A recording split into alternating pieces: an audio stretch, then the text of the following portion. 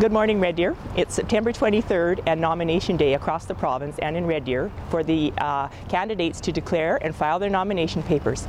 As you know, I'm running for City Council and I'm hearing there's a record number of candidates that are running, so make sure you do your homework.